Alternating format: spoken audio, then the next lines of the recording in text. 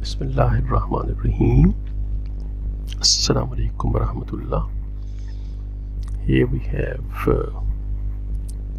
MRI of the brain. Patient presented with the history of repeated head injuries, and here we see this is T1 weighted sequence, flare sequence, and this one is T2 weighted axial sequence. We can see abnormal signals in left frontal lobe and left temporal lobe, and similarly we can see abnormal signals in cortical portion of the right temporal lobe as well. We can see mixed signals in these areas,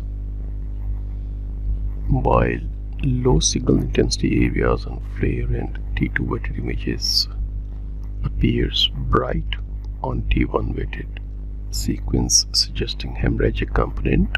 So these multiple areas represent hemorrhagic contusions involving left temporal lobe, left frontal lobe, and outer aspect of the right temporal lobe.